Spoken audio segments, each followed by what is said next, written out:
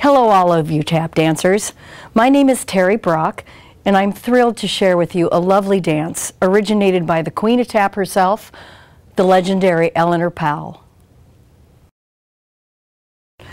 I am so proud to carry on the work of this classically trained artist who, according to the Nicholas brothers, was their very favorite tap dancer of all time.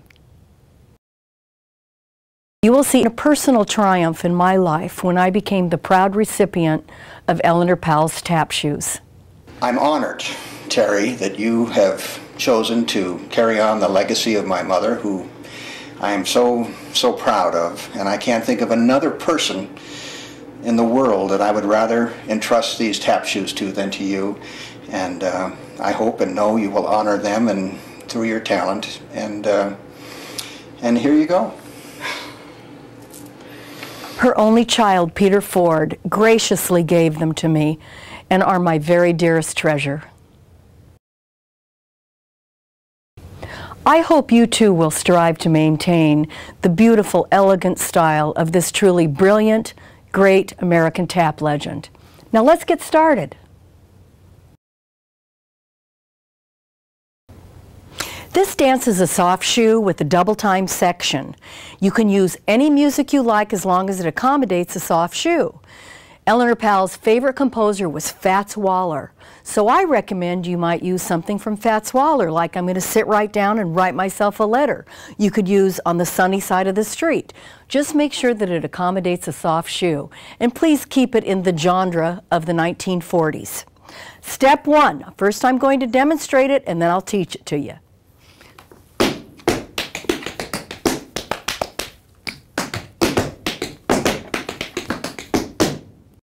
We have 1, 2, a 3 and a 4 and a 5, a 6 and a 7 and 8, a 1, a 2, 3, a 4, a 5 and a 6 and a 7 and. Step 2.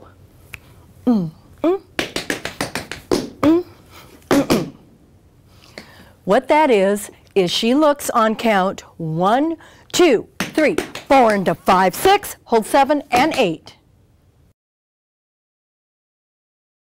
Step 3.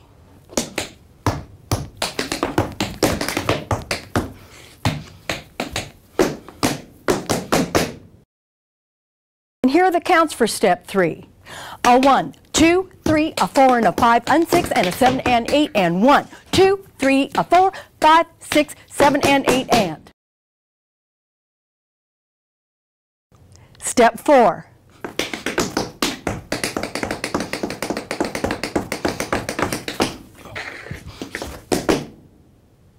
What that is with the counts, because Eleanor has done this in a trio, you can do as many counts of 8 on your double shuffles as you want to, and you can do as many turns as you want to, as long as you finish on and 8.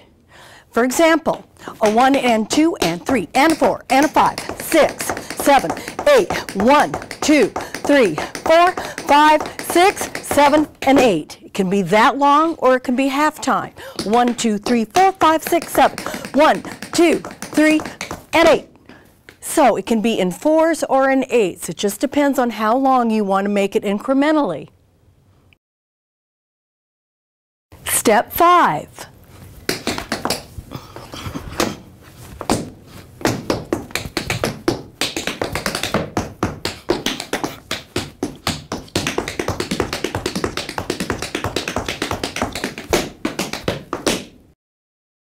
Now I'm going to do step 5 with the counts, and we're going to travel up stage, turn, and then we come back down stage. We have 1 and 2, 3, 4, 5, 7. 1, 2, 3, 4, 5 and 6, 7, hold 8, a 1 and 2 and 3 and a 4, 5, 6, 7, 8, a 1 and 2, 3, 4, 5, 6, 7, 1, 2, 3, 4, 5, 6, 7, 1, 2, land on 4, 5 and a 6 and 7, hold 8. Now this, remember, is done as a trio. So if you do it as a solo, you're going to have to accommodate for the folks that aren't there. The rhythm is a 1, a 2, a 3, a 4, a 5, a 6, a 7, and 8. And everybody ends a 7 and 8. And you can do and 1, and 2, and 3, and 4, and turn, a 7 and 8. I'm going to just do a 1 and 2, a 3 and 4, a 5, a 6, a 7, and 8. And now for step 7, the final step in the dance. It goes.